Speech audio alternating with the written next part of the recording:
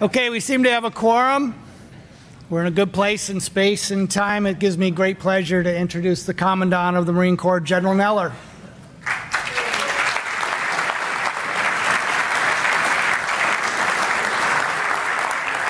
So I'm not going to use the podium. It's just the story is I was in New York a couple of years ago at an event, and I got up and I read from a script, and Bing West was there, and he grabbed me afterwards and said, "You were terrible. Don't ever do that again." And first I got upset, but then because I know this guy, I said, you know, he's trying to help you, Neller. And so since that day, I have never read a script. So I have no idea what I'm going to say right now.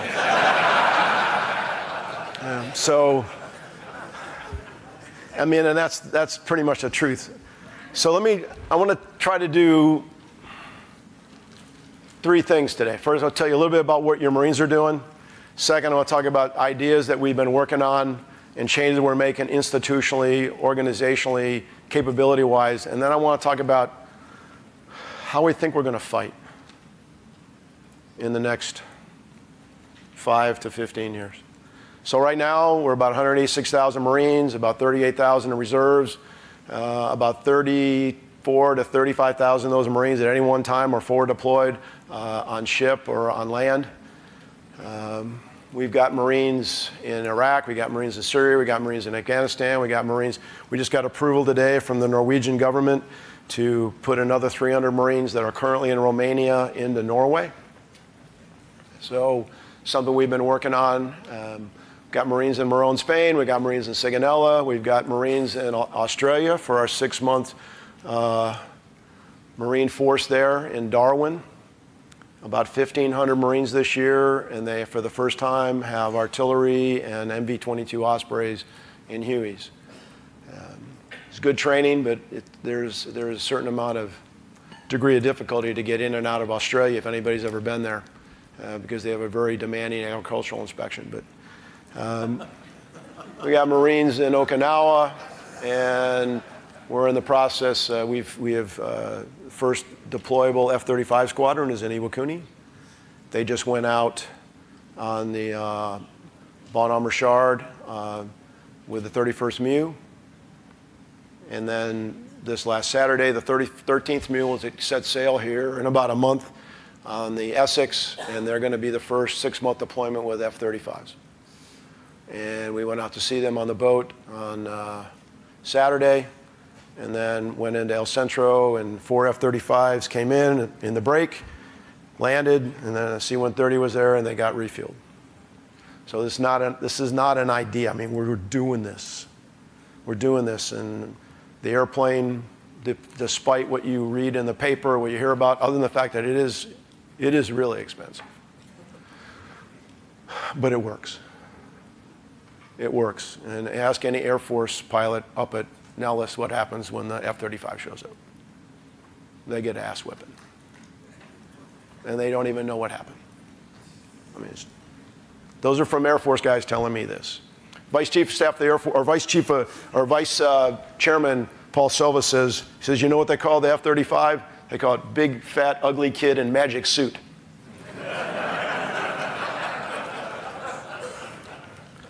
So we're able to recruit.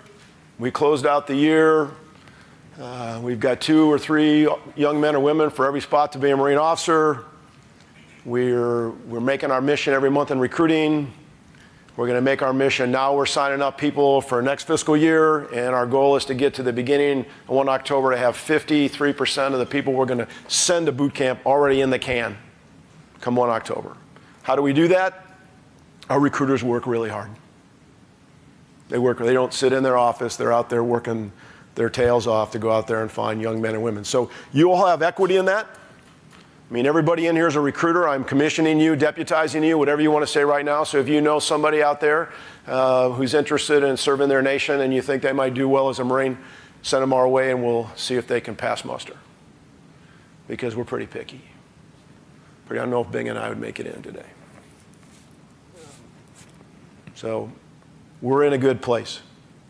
So let's talk about what's going on to think about the future, because I know that's what you're here talking about. Next slide. So when I assumed this office, and it's amazing how fast it's gone, and everybody told me how fast it would go. Some days it didn't seem like it was going fast enough, but I'm coming up on 3 years in September.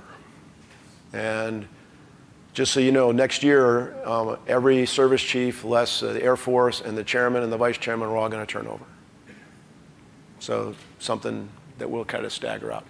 But we had a document called Expeditionary Force 21 that talked about how we were going to fight and the things and the capabilities that we needed. And we reviewed that, and we created a document called the Marine Operational Concept. And it was based on this fundamental problem that we're trying to solve, that we didn't believe that we as a Marine Corps were currently organized, trained, and equipped to fight and defeat a pure adversary in the year 2025. That was the problem. That's what we're trying to fix.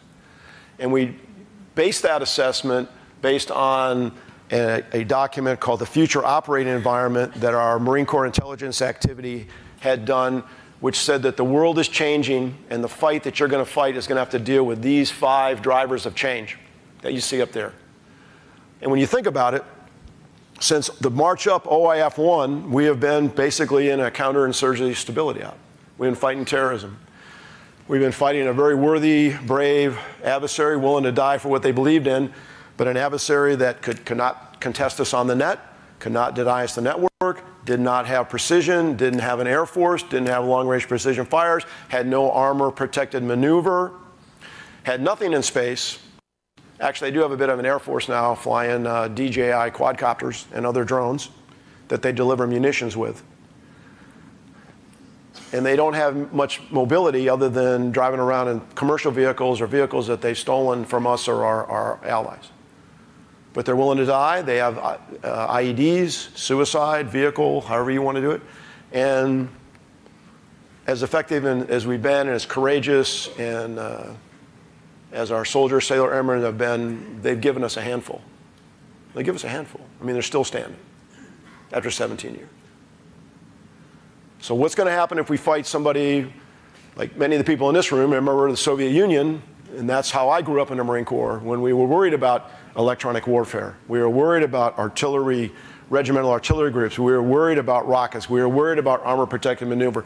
We were worried about getting jammed. We were worried about staying in a position too long. Because if you stay too long, you can be found. If you can be found, you can be targeted. If you can targeted, you can be killed. But we haven't had to do that. We went to the same place. We laid fiber optic cable. We went in the same COC. We had big screen TVs. We never broke our COC down. We never had to move because we didn't have to. Now we're going to have to. So all the lessons that I learned that many of you taught me are going to have to be reapplied. Because the domains, not just air, land, and sea, but under the sea, space, cyber, information domain are all contested. They're contested every day. They're contested every single day right now as we sit in this room. There's a fight going on. Some people would tell you that informationally and digitally, we're in phase 2.5 against potential countries and adversaries. The signature, I didn't worry about my signature. I could have all the radios on. What are they going to do to me? There's nothing they can do to me. Now we worry about signature. You've got fleet commanders now as surface action groups, carrier strike groups, amphibious ready groups go across the ocean. They're turning all their stuff off. Because they want to navigate and be able to operate. And we do that as a matter of course because we want to be able to operate without giving off a signature. Information is a weapon. We see that. I mean, all you got to do is turn on the TV. Information has always been a weapon. But social media and 24-hour news and just all the different venues where people get their news or information is part of the battle space. The proliferation of technology. I mean, on 9/11, we didn't even. There were cell phones, and if you were texting, you thought you were pretty high speed. Now you think about iPhone comes out. You've got Samsung phone with that software. You've got a young man or woman has in their hand the computing power of the President of the United States 20 years ago, maybe more. and it's there right now, immediately. And we're pushing this technology down. It used to be there was a digital divide. So at the turn of the century, the digital divide was probably between division and regiment. Now it's down. It's to the bottom. It's to the individual Marine soldier or sailor, that they've got the capability. If the network is up, that's a big if. They've got the ability to see things and get a battle space awareness that's beyond anything you could envision even 20 years ago. And then terrain. I mean, we've fought the last few years. We've been in some some urban areas, but for the most part, the system, the way of warfighting that we've devised works really great when there's not a lot of vegetation, when there's not a lot of complex terrain, when you can see, you can target. You worry about dust, but there's not a whole lot of places to hide in the middle of a desert or open terrain. And that's where we've been fighting. Once you start to make that terrain complex, when you start to get into jungle or to urban jungle, the systems that we have, it's harder to see, it's harder to pick up the signature of the enemy, it's harder to maneuver. I mean, think about trying to go into a city like Manila to find somebody or to fight a fight against an adversary in there. I mean, the capacity, you would just be consumed. So all these things have driven us to take a look at our force and to consider the capabilities and sets that we've had. So we've decided that on the little box on the right, these are the things that we have to fight and defeat a peer adversary in the future. So you got cyber operations, you got information environment, you got electronic warfare. We're going to be more effective and more involved in robotics, manned and unmanned teaming, and additive manufacturing, to say a number of things. So we've got to change. The only thing we can't do is stay the same. And that sometimes is a tough sell, because it doesn't mean that what we were before was bad. It doesn't mean that we didn't struggle mightily. It doesn't mean that we didn't do a good job. It doesn't mean that we were not effective. It just means that, hey, the situation's changed, and you can't stay static. And anybody in the business world would tell you that, because things are just happening so much faster. They're just turning so fast. And our adversaries, or our would-be adversaries, or anybody out there, they haven't been consumed with an insurgency in a fight like we've had. They didn't have a force to recapitalize. They had nothing. They could grow the thing from the bottom up. So all their stuff is new. It's very effective. The one thing they don't have is the experience that we have. So that's where we are. Next slide. So what have we done? We came up, we got two groups of people. Actually, we had a scarlet and a gold team take a look at our force structure, and we deliberately did it so we had one group was composed of colonels. So we had the old people group, and then we had the other group was all majors and captains. And said, okay, tell us what you think the Marine Corps should look like.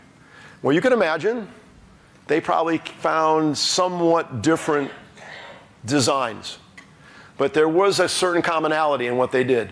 And so they briefed it out to leadership, and basically all those capabilities that we think we needed, cyber, information, electronic warfare, air defense, more engineering, the ability to do more intel analysis, but not just to sense, because we've got sensors, but the thing is we have to sense, and to quote Major General Mike Groen, you have to sense and then make sense. It doesn't do any good to sense if you can't make sense. What's that mean? I mean, an intel guy stands up and briefs, well, they could attack, they could defend, they could delay, they could withdraw, they could reinforce. Thank you, that's very helpful. What do you think they're going to do? They could attack, they could defend, they could delay. No, you can't lose here. So if I agree with you, then I own it. If I disagree with you, I own it. So tell me what you think they're going to do. So these are the capabilities that we thought. So then the question became, okay, how much are we going to add in these capabilities, and what are you going to give up to pay for that? Because at the time, we didn't think we were going to get any bigger. In fact, we thought we were going to get smaller. Because at the time, we were about 182, and we were still in sequestration. We were in the Bipartisan Budget Act 2. There wasn't a lot of money. We didn't have this. We still don't have an authorization for 19, but we got authorization for 18 that we got in April, and now the discussion going on for 19. And we don't believe that the money is going to be at this level beyond this year. I mean, You can hope. Hope's not a course of action, but be prepared for the worst. The worst could be go back to sequestration. So we weren't counting on an increase in end strength. So we had to do some puts and takes, and we've got plans. I mean, we could get a little bit bigger, but we got plans to get smaller. But we have to have these capabilities. So the Marine Corps organizes itself in Marine Air-Ground Task Forces. There's 4 components of that. There's a headquarters or command element. There's a ground and aviation and logistical element. We will always and continue to organize ourselves in that way.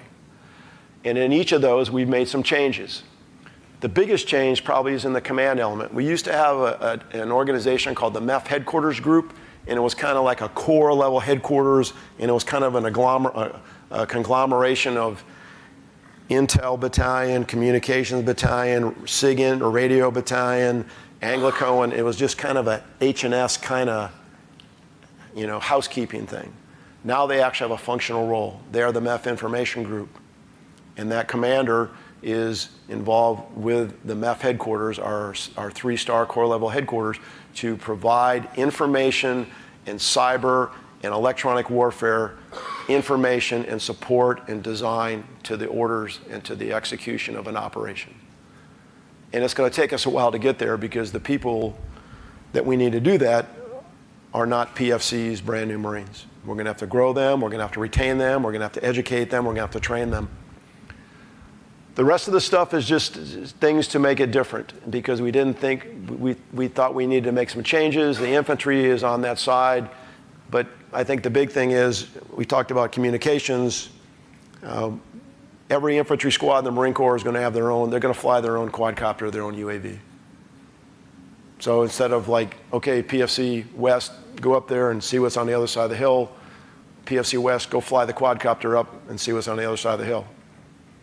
So a guy asked me, he says, what happens if the quadcopter gets shot down? I go, well, we'll know there's something on the other side of the hill. And PFC West is still alive, so it's a win-win.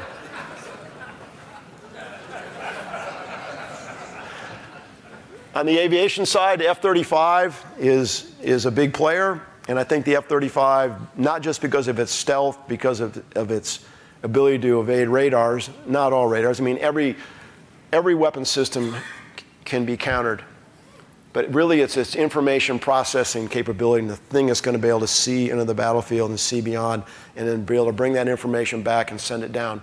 It's probably more information we've ever had, so we're going to have to figure out how to analyze that and make sense of it. We know we're going to face an adversary that has an aviation capability, whether it be manned or unmanned. We pretty much got rid of all our air defense. We remember the Marine Corps back in the day, we used to have Hawk missiles. We got rid of all that. I mean, there hasn't been, when was the last time an enemy airplane dropped a bomb on a U.S. ground force? Korea, maybe. World War II, but it's been a while. Unless you count a quadcopter flying over and dropping an M203 grenade on top of a force in Mosul, which happened. So how do you defend against that? How do you defend against swarming drones? What happens if 500 mini drones, all weaponized, come zorching out of the sky? What are you going to do to shoot them down? Right now, I mean, that's a great question. Lasers, you're going to jam them. I mean, you got potentially, I mean, that's, so remember when they did the Olympics, and at the end of the Winter Olympics, and they had all the drones in the air and all the lights on, a big light show. What if, and they all went into formations and doing all that stuff. What if all those drones had a explosive device on them, and they all came at the same time? I mean, that's not next year. That's like right now. So how do we defend against that? So we need air defense, and we need a Group 5 UAV that we can operate off the ship. So we need to have some long-range, sustainable ISR strike platform that's unmanned that we can operate off a ship or in a very small expeditionary platform. And so we've got a defined requirement for that, and we're going to work on that. On the logistics side, because we do come from the sea, we need to work on our engineering capability. We've got to increase our lift. We're looking at autonomous ways to resupply ourselves. whether it be pallets that fly, which again are things that are happening right now, additive manufacturing, the ability to use 3D printing to print our own stuff is something that's going on, and we're leveraging as much as we can. We've got over 70 labs around the Marine Corps where we have young Marines with various qualities of 3D printers that are out printing stuff. And it's going to do a lot of things. It's going to make us more expeditionary. It's going to untether us from the supply chain, and I think it's going to save us a lot of money. So my aha moment is it's a Friday afternoon. I'm at camp. I'm at New River Air Station. It's cold and wet, and I'm on the way home, and I really want to go home, but I haven't stopped at this last place. And I said, okay, fine, we'll go see him. So we go in there, and it's a Marine Air Logistics Squadron, and they're in these little vans that they work in, and I go in there, and there's this Lance Corporal standing there, standing at attention, and he's got his little 3D printer, and I go, okay, hey, Marine, how you doing? What's going on? So he shows me the intercom, the box, or the front plate to an ICS intercom system on a helicopter. And they're in almost all aircraft. And the button, the knob had broken. Okay, and I said, okay. So he goes, well, I printed a new button, a new knob. I said, okay, well, what's the big deal? He goes, well, I can't order the button because the unit of issue for this thing is the faceplate, and the faceplate costs 11,000 bucks. And I printed the button for 2 cents. But NavAir said I can't put the button on because it's not authorized.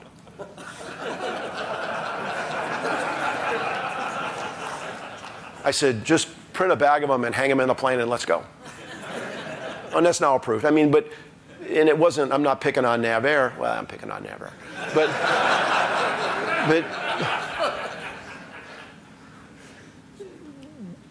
now we've got like several hundred parts that we've printed that are up there for approval.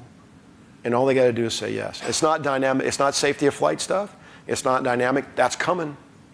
Because when I sit down with vendors and they're selling us this really outrageous stuff, and I say to them, hey, I just, I'm just a dumb infantry guy, state college guy. I mean, do you guys do like 3D printing for this? Oh yeah, we print lots of parts. I said, then why aren't I printing it? Why am I paying you if I can print it? And the room gets real quiet like this one. I'll pay you. I'll pay you for the tech data package. I'll pay you for the rights because that's your intellectual property. But I don't want parts from you. I want the trons of the tech data package because I can print this stuff myself. And we just took possession of our first 2 metal printers at Albany at 1st Marine Logistics Battalion, or 1st Maintenance Battalion. We're printing in metal. Like aluminum, titanium. So think about that. You're out on a ship, you're in the middle of nowhere, and something breaks, and then you just type in, hey, print me one of these, and Lance Corporal Neller's down, and you say, yes, sir. Boom. 12 hours later, I got it. And the thing about digital printing, it's the same, it's perfect every time. It's the same. And now I don't have to do anything. And my readiness goes up, and it changes the way we fight. Next slide. So how are we going to fight? So we haven't had to fight to get to the fight since World War II. We pretty much went where we wanted to go. We thought about fighting to get in the fight in the Cold War, but we haven't had to fight to get the fight since World War II. We just went, we've got on a ship, we got on a plane, we flew where we wanted to do, we arrived, we RSO&I'd the force, we set up, we arrayed the force, and we just waited until we got ready to go. And nobody could do anything about it. Those days are gone. Those days are gone. We're going to have to fight to get to the fight. I don't think, and it's not just the physical. I mean, think about all the networks that we need just to order transportation. Do you think an adversary is just going to let us get on an unclassified network and order airplanes and military shipping and just let us do what we want without potentially disrupting that? So every day, the joint force, but particularly your naval force, your Navy and Marine Corps are out there in the contact layer. The National Defense Strategy talks about 4 groups. There's the contact force, the force that's in potential contact every day, the blunt force, the force that's able to receive a blow from an adversary, the surge force that comes from the continental United States to the fight, and then there's the Homeland Defense Force. So your Navy and Marine Corps, we're the contact force. and we're the blunt force. And we're out in an A2, AD environment every day. The bad guy just hadn't turned on the switch. They just haven't turned it on. So we've got to be able to operate in that layer to assure our allies and deter the bad guy. But we don't have the capability to do that. I mean, we got to be able to do sea control, sea denial. And we think we can do that as Marines from the land. If we have long-range precision strike, and we use the geography that exists in most places, choke points, think Malacca Strait, Bab el-Mandeb, Suez, Baltic, South China Sea. And there's a lot of land out there. And we think we can participate in that maritime command and control. Now, to do that, we need to have some sort of anti-ship cruise missile or anti-ship missile. We've got to be aware of our signature. We've got to be able to move. We can't stay in a place too long. The Navy has a concept that I've learned, and I think makes it called TACSIT. You know, I can't be seen, I can't be targeted. I can be seen, but I can't. I can be seen, I could be targeted. I can be seen, I'm going to be targeted. So we got to be aware of where we are and what's going on. And we obviously have got to be able to do mines, particularly for an amphibious assault if there's no other place to go. And then you'll see these other capabilities that we're working on that we need, that we believe we need to conduct operations in littorals. And it's almost back to the future. One of the traditional missions of the Marine Corps, other than be the nation's fortress in readiness and be ready when the nation is least ready, confirmed and affirmed by 2 sessions of Congress, is that we secure and seize advanced naval bases for the prosecution of a naval campaign. That's what we do. And so it's almost back to Pete Ellis and the individual thoughts about operating in the Pacific. And I went to Guadalcanal last August for the 75th anniversary of the Marines landing on Guadalcanal. And walked that ground and looked at Henderson Field and where those Marines defended that. And they had seized and secured an advanced naval base. And out of that base flew Army Air, Navy Air, Marine Air. The Navy fought a surface campaign of great distinction and valor out in those surrounding sea areas. A pretty interesting concept. I'm not saying we're going back to the future, but we have to be able to do something similar to that. Probably not stay there that long. We have to be able to move. So how does the fight go? Next slide.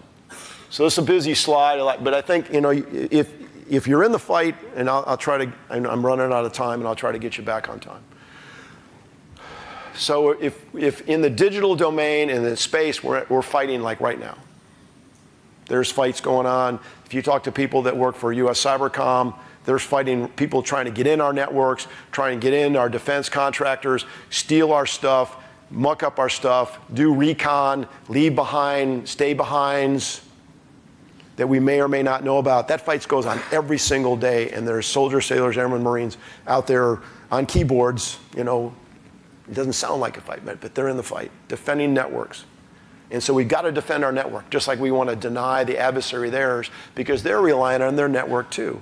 And they're creating their own network with their own space-based capabilities. So let's assume that we have to move a force, a naval force, could be comprised of carrier strike groups, surface action groups, amphibious ready groups, amphibious forces. We're going to need submarines to screen the way. We're going to need unmanned and manned aircraft in front of us to surveil the space. We're going to have to see from space. We're going to have connectivity, and we're going to have to move forward. And at some point, something's going to go bump in the night. Now, you can look in the South Pacific to see where certain countries are out there right now buying concessions for ports and airfields and spending lots of money to gain geographical advantage. It's not a secret. I mean, it's open press. It's right out there. And sadly, I don't see us doing a whole lot to contest that. If you're familiar with the Chinese game of Go, where you put marbles on the board, okay, they're out there putting marbles down, and we got no marbles. We got old marbles, but pretty soon there's not going to be any place to put any more marbles if they don't start doing something. And the Russians are doing similar things in different parts of the world. So at some point, we may want to go ashore. We want to be able to do sea control. We may want to deny a certain geographical access point between land. There's a reason they call them choke points, because there's land on either side, and it's a sea lane. And so if we were to occupy that point like we were here, we would go forward, we would occupy a space, we would bring with us the ability to land, arm, and refuel F-35Bs, which have a short takeoff vertical landing capability. We would put our long-range missiles on there, and we would try to control the sea space from the land, allowing maybe other platforms, longer-range platforms, like cruisers, destroyers, or frigates that have long-range shooters, or our aircraft carriers, to do a certain amount of standoff where they would stay and come in and out of the system, come in and out of the battle space as required. So we've got to be able to maintain our communications. We've got to be able to move back and forth. We've got to be able to jam the enemy's communications, deny them the ability to see us, and preserve our ability to command and control ourselves. So that's the type of thing we're practicing. That's the type of thing we're working on.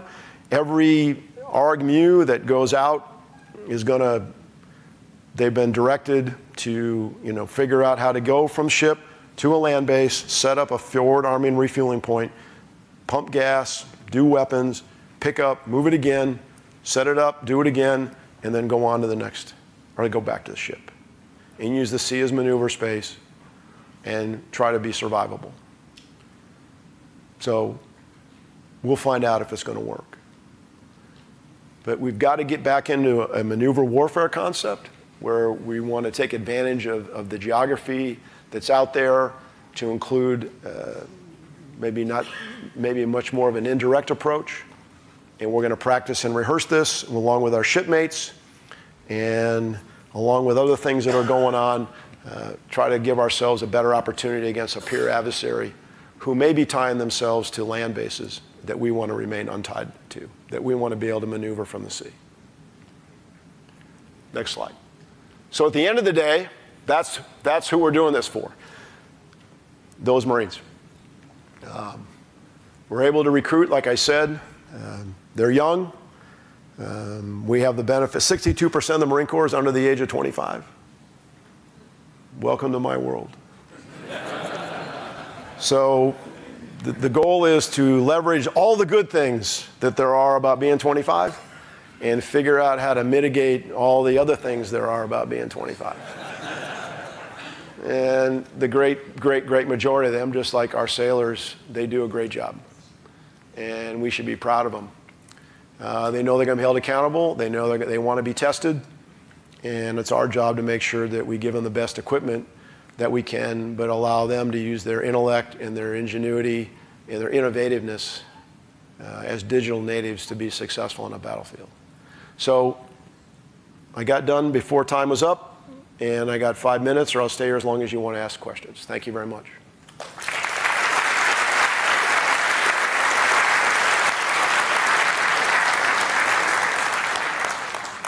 Yes, sir.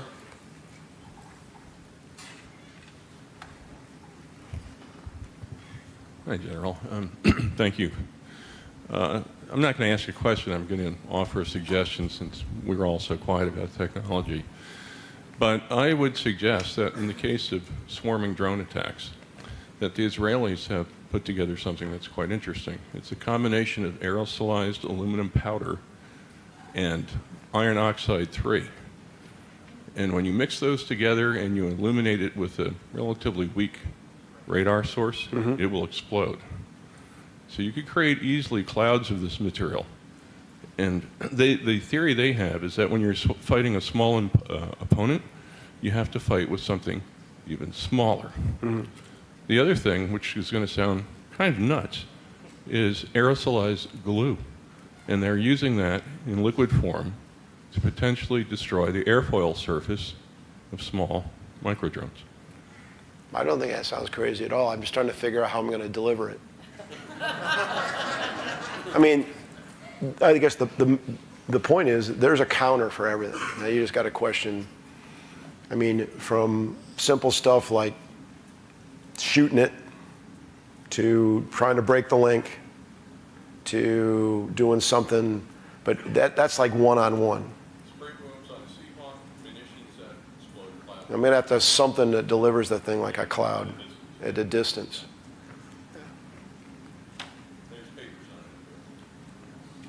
Okay, you need to write, again, I'm a history major. You need to write down the substance here.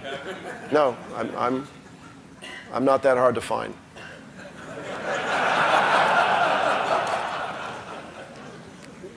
Anybody else? You guys are making it way too easy. Yes, sir. I have kind of an odd question. It seems to be one of the big issues in the military, Navy and the Marines, is getting adequate budgetary capability to do what you want to do. And it seems to me that the Marines and the Navy do a lot of good for the world, and the American people don't know about it. If they knew more about it, would their representatives in Congress be more amenable to increasing the budget?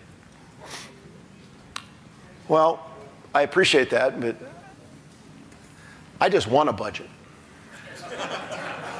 So I would trade a known amount of money for an extended period of time as opposed to every year coming down and having this drama. I mean, we might shut the government down again in September. I mean, it's possible because there was an authorization, but there's not an appropriation. So as they go through the marks as they are now between the Senate and the House, and they're going to go to conference, and the goal is to have a budget for 19. We don't have a budget. We don't have an authorization of funds. So they passed an authorization for $716 billion. I mean, that's a lot of money. It's a lot of money. But it's just, that's just a mark on the wall. So I would trade more for certainty because I can't plan. I mean, I have no idea. We have no idea from year to year. And even this year, we got a continuing resolution until there was a budget passed, an authorization. So now we're chasing, whipping everybody to spend money because I don't want to be standing in front of Secretary Mattis's desk on the 30th of September explaining why we haven't spent all our money. I will not be standing in front of Secretary Mattis's desk. General Milley might be standing there. Actually, he won't be standing there because I'm going to spend all mine first and then I'm going to spend his. That's my goal. So, but, I don't know. I think there is a recognition in Congress. I mean, I've met a lot of Americans. But there's just, there are some people, they depend on where they're from and what their experience is. But I think, it's a lot of money and there's a lot of needs out there and I got all that. But I don't do politics. I worry about, defending the nation and making sure the Marine Corps is the most capable, lethal, and ready force that we can have. So we'll work with Congress. We'll answer their questions, and hopefully they'll see fit to provide us with an authorization for FY19 and beyond. In the meantime, we'll do our very best with what we have. Right now we got money. That's not the problem. Part of our problem is the budget has been so erratic that the industrial base is kind of like looking at the Department of Defense like, hey, are you guys going to, I got to do business, I got to make my payroll, and I don't know if you're going to have money or not.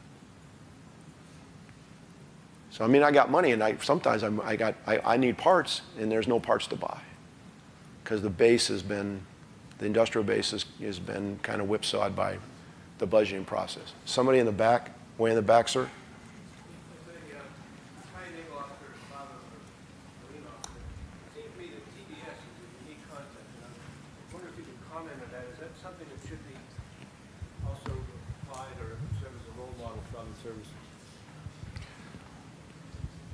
It's not my place to tell the Army and Navy, the Air Force, how to train their officers. But we have used every officer's commission, regardless of what their branch or occupation is going to be, from pilot to lawyer. We send all of them to Quantico for 6-month kind of finishing school.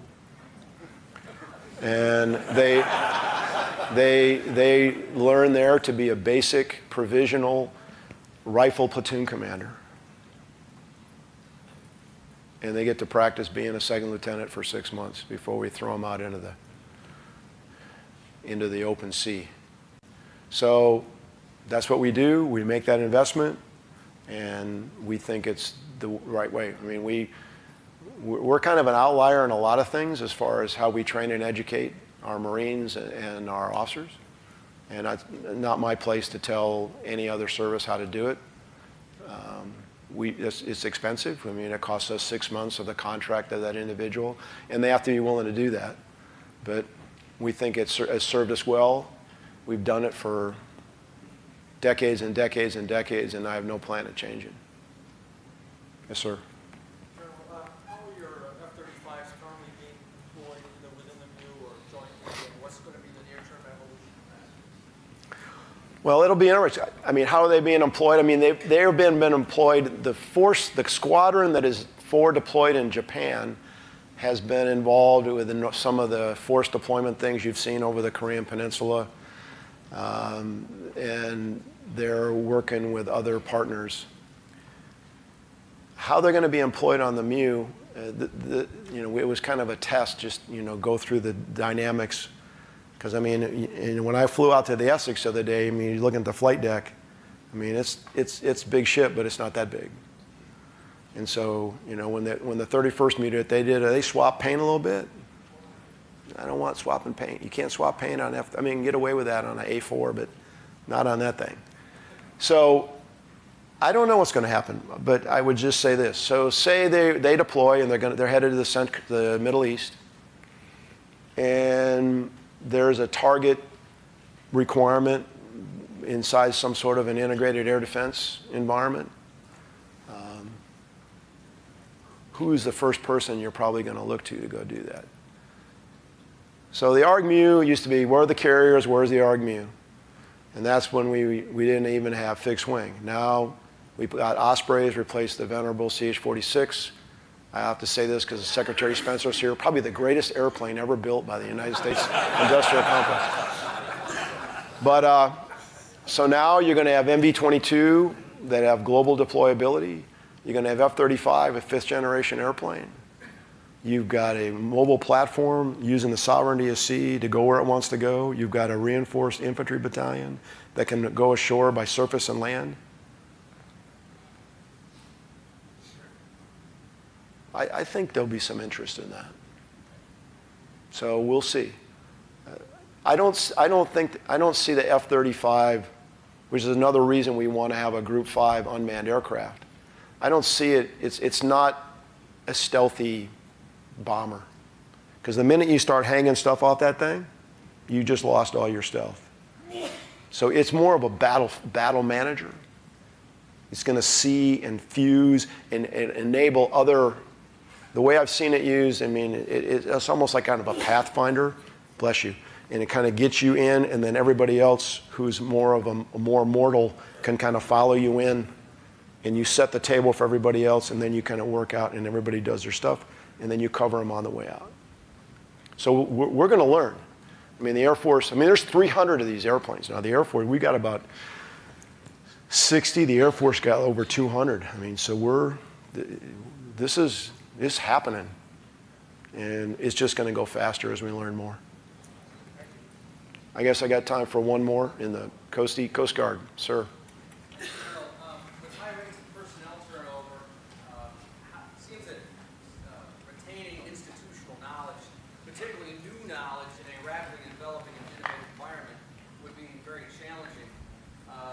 What are some ways in which you've thought about or proposed, or your Marines have come up with ideas to try to capture that institutional knowledge, particularly new knowledge that may grow up and become new or trendy, even within a term of enlistment or a term of an officer's contract, and project that towards the next generation of enlistments or officers? I think keeping the force. I mean, I use Cyber Marines. So I'm at a town hall at Mar 4 Cyber, and I do the usual pitch and thank them, and then this staff sergeant goes, "Hey, General, how are you going to afford to keep me?" I go, "I have no idea." Because I can't afford to keep him, because he can walk down the street right now and make 200 grand or 300 grand working for some of you. And I can't compete with that. I mean, I can pay him a bonus. So the one thing we're going to do is, most people that do that type of work, they do that type of work because they love that type of work, and the only thing I can give them is I can leave them alone. So now if you get qualified as a cyber Marine, you ain't never leaving, unless you want to. But if you just want to stay there and do ones and zeros and hack people and you know, make things happen bad to the bad guy, hey, I'm fine. You stay there. You ain't never leaving as long as you stay. And I'll pay you what I can pay you. So I think the whole idea of you know, how we recruit people, how we retain people, I think we're going to have to be a little more flexible. I think there's some. I mean, I had a great idea the other day. So I'm on the Essex, and we're doing a town hall, and the sergeant goes, "Hey, I have a college degree. I don't need my 9/11 GI Bill, but I owe $46,000 in college debt. Why can't I use my 9/11 GI Bill to pay off my debt?" It's like, I don't know. That's a great idea. Somebody ought to tell the Commandant about that. And so, I mean, but think about it as a recruiting and a retention thing. All right, so you come in as an officer or even enlisted, and you got your degree, but you owe $50,000 in debt. You know, I don't need 9/11 GI Bill, but I'll trade my 9/11 GI Bill for you pay my debt over time. I think that's a pretty fair trade. I mean, you're going to pay. You could potentially pay the young man or young woman either way. But I think there's going to have to be, people are going to have to learn more than one job. I think we're going to have to be a little more flexible. But at some point, I mean, the corporation, I mean, I'm going to make you move. I'm going to send you overseas. I'm going to send you away. You're going to go somewhere dangerous, and that's all part of the deal. So I think we have to be open. I think your service does as good a job as any as far as retention. I think. You tell me if I'm wrong in private. But at the end of the day, you know, the reason they're called orders is they're orders, and you got to go. And I don't know. I've never been in the civilian side of the corporate world. I'm sure there's certain things. I mean, you want to get promoted, you're going to get transferred. So you don't want to get promoted, then don't leave. I mean, there it is, because the good of the nation and the good of the service is going to trump everything at the end of the day. It doesn't mean we can't do a better job. All right, I've been run over my time. I apologize. Again, thank you very much for your time. Thanks for coming today.